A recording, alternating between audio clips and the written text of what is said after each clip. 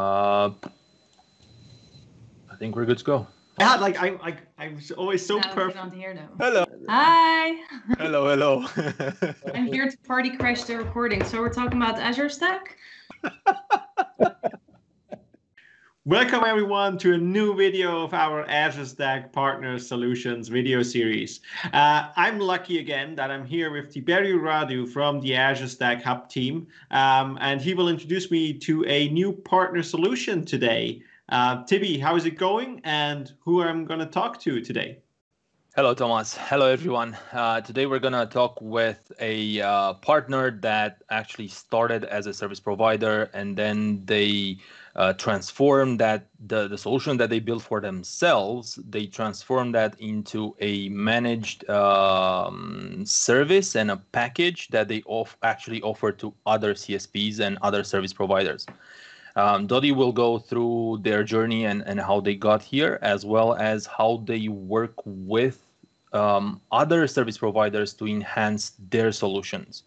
Before in this Azure Stack Hub partner solution series, we talk with partners, both with service providers as well as with enterprises, but also with ISVs that build solutions on top or beside the partner to enhance, augment, and help them accelerate their adoption with their customers. Oh, that's awesome. No, I'm really looking forward to that. That sounds super interesting. So I will switch over to Dodi and talk to him today what he actually offers. Hey, welcome, Dodi. Nice to meet you. I hope you're doing really well. So we are going to talk today about our Azure Stack Hub partner solutions. Before we start, can you introduce yourself a little bit and also your company? Sure. Thanks, Thomas, and thanks, TB. My name is Dodi Mwido. I'm the CTO and co-founder of Aytra. And how we started actually is coming in from our parent company, who's what TB was mentioning, a CSP. Back in 2011, though, our headquarters in Toronto, there's really no public clouds out here. So for us, it was really one of those early adopters trying to find ways, and that's where our journey actually started. So we started playing around with cloud hosting side, different sides of technologies out there. And then circle back around 2014, AWS is coming prevalent. Then Microsoft Azure launched, and all of a sudden, you need to start looking at, as a service provider, how do you capitalize that opportunity? As you all know, you will never actually be able to compete with some of these hyperscalers at that small scale. So what we started doing is starting to say, hey, how can we complement that with the value? And that's when we started looking at a hybrid cloud solution. With that journey that we've had and the environment that we're in, we're able to actually start looking for experimentations at that point.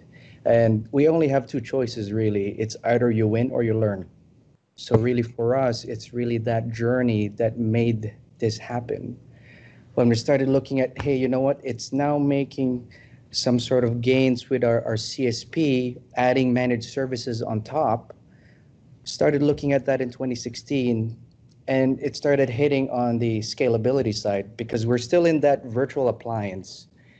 So here comes Docker, came in, and we started saying, you know what, we need to start investing on modernizing that application. Circle back 2016, we were able to modernize into a microservice stack so that we can deploy that in any public clouds like Microsoft Azure or even on-prem. But the real value for this, having that journey, is we're able to create a product not only for innovating and providing that IP on the platform, but really giving our journey and our expertise to any of the CSPs out there. So 2018 is when we start deciding to actually productize this. We had two paths. Either we started using it full on with iVedha, and currently iVedha is a direct CSP today. And we're actually we're launching some of our US and Mexico CSP registrations as well, and starting to actually grow in that direction. But in terms of Aytra, the product, we started launching it, and what we're looking for is we looked for about 10 direct CSPs that are willing to invest the time and work with us. That's around 2019, which is just last year. And look what happened to the COVID at 2020. It's almost like skipping that 2020 year and just saying, hey, where's 2021? So for us, it was really a journey, because really 2019 and then going to 2020. I was actually with Tibi, had the privilege to go in Singapore in 2019, in front of like, I would say 30 CSPs there. And Tibi is saying, you know what, it will be great to share what you have. So one of the reasons why we called it Aytra, it's because it's a Sanskrit word for journey. So Yatra is a Sanskrit word for journey. And so we always think that every single CSPs, no matter what level, it starts with a journey. And that's basically how we started. Oh, that sounds awesome. No, I love the part where you said you win or you learn. And I love like what you're doing. You made this journey, right? You are on this journey and you're helping others going on that journey as well and improving their way there as well. Speaking about, like, again, you mentioned CSPs and service providers and like their environment. What kind of clients do you work with? Like, what is the typical client you're working with in that case? Yeah, so it has multiple ranges. A lot of the main use cases basically is for clients where the public cloud Azure is not in that region, and they actually wanted to become a cloud provider in that region side. So what they usually do is they created their own Azure Stack Hub region sites in there, so that it can complement Azure and Azure Stack as a hybrid. So basically, it ranges from some regional telcos, it ranges from some large CSPs out there, and then there's some data center, tier 2 data center guys that are now looking at, hey, you know what? We're stuck with virtualization, we're stuck with managed hardware. How can we actually create operational efficiencies by adopting this type of architecture and getting ready for the edge play as well, right? And I know you guys have that Azure Stack Edge as well. One side note to that is we are working with a healthcare service provider that basically, you know, when that COVID thing happened, and they're doing some innovations by creating those sort of a pods where you can just put a pod anywhere in the world and have an instant healthcare. So with that, we started looking at Edge, Azure Stack Edge in this case, and that's going to be on the future side. But mainly for the Azure Stack side, it really does range for telcos and tier 2 data centers. Okay. No, it's super interesting. I love that. I worked a lot with service providers in the past, and I just love that business, and I really like these scenarios. So you brought up hybrid, obviously, and the intelligent edge and so on. My question here would be, why did you choose Azure Stack Hub, and how does it fit in your overall hybrid environment or solution in that case? Why did you pick Azure Stack Hub? That's a great question, Thomas. Actually, when we started looking at it, we looked at it on two types. We looked at it on the technical side of things, and we looked at it on the business perspective. So when we started looking at direct CSPs and CSPs out there, we started looking at why is it such a vibrant community for Microsoft? It's because it's always been like that. They're always channel focused.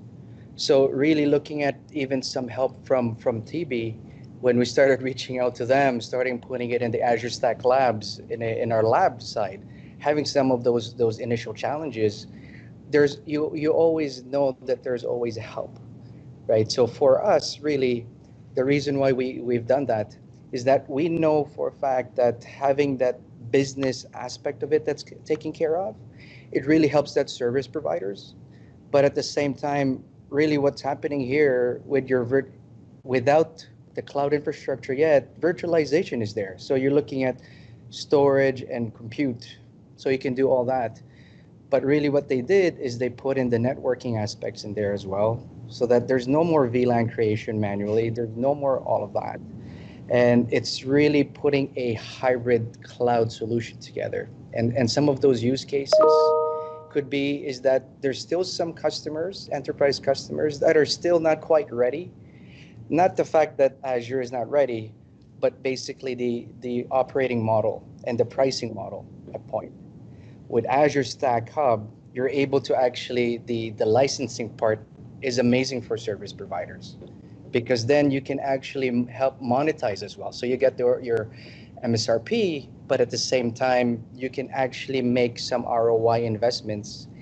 If you do, I think two major things. It's if you do utilization efficiency, if you started bringing in customers in there and utilizing that capacity, but at the same time, how well it is managed on the labor efficiency side. So that's the reason why it provides a holistic solution to become hybrid. But at the same time, it actually makes it easier for us to look at Azure Stack Edge as well. So it's an edge core cloud type of strategy.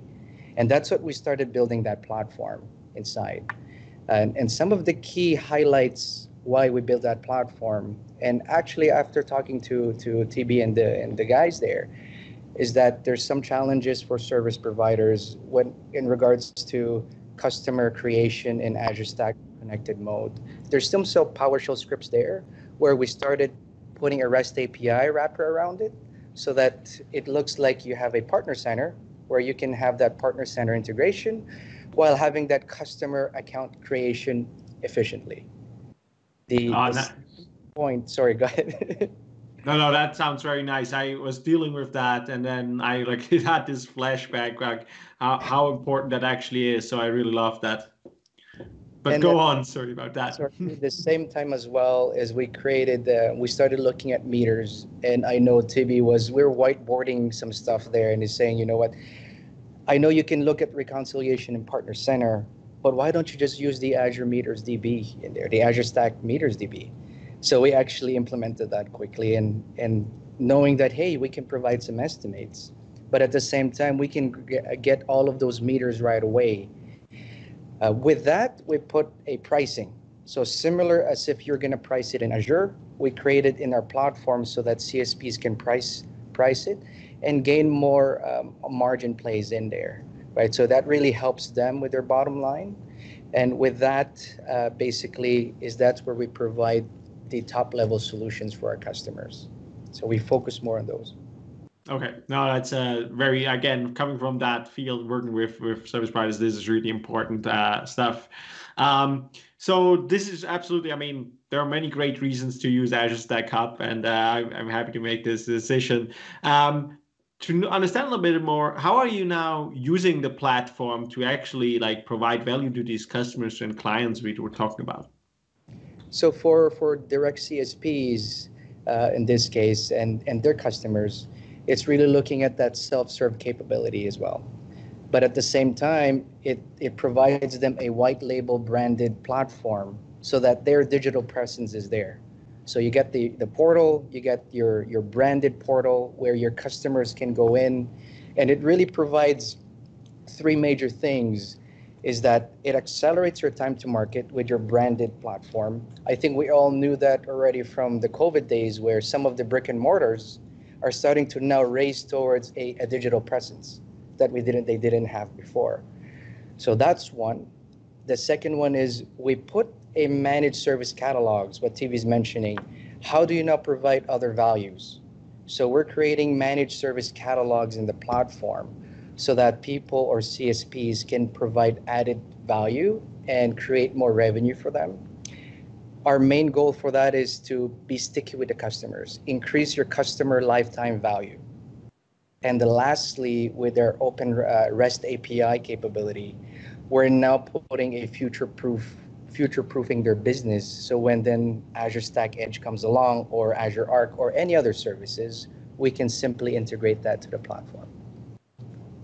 No, that sounds fantastic. I also love what you said at the end here, which I really like, that it's not just about Azure Stack Hub, right? It's really about the whole ecosystem around it, also with other Azure Stack products like Azure Stack Edge or like Azure in general, right? Where it really drives this hybrid approach.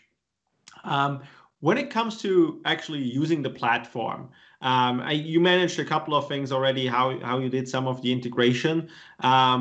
What kind of like platform features do you use to actually like provide this to your customers? Yeah, that's a great question. So part of the modules that we have as well is that hybrid multi-cloud management platform, so that you can bring in multiple different Azure Stack hubs into a single unified play. We integrated with offerings, so base offers. You know those base offers where you have to actually put it and spin it up to each of the Azure Stack regions. And there's a lot of challenges there because they're looking at, we've talked to some of these direct CSPs and we're saying, you know what, why don't you just put it as default? Just default. It's really looking at the capacity capability, capacity management, doing that quota for all those base offers. But at the same time, simplifying that if you have multiple Azure Stack hubs in one platform, you can manage your base offers and your quotas and then simply just push it into those systems. The second one is having that orchestration where you can provide, your VNet creation. So IaaS is predominantly the services that's been integrated. We are currently looking at, we finished our public cloud Azure AKS integration. So we're now diving into workloads and workflows. So two types that we've seen is that predominantly some of the customers that are doing the Azure Stack Hub, a lot of them is IaaS. They're starting to dive into that Kubernetes AKS services. But it's coming into a challenge, right? Not a lot of people are well aware and exposed to, hey, what is Kubernetes?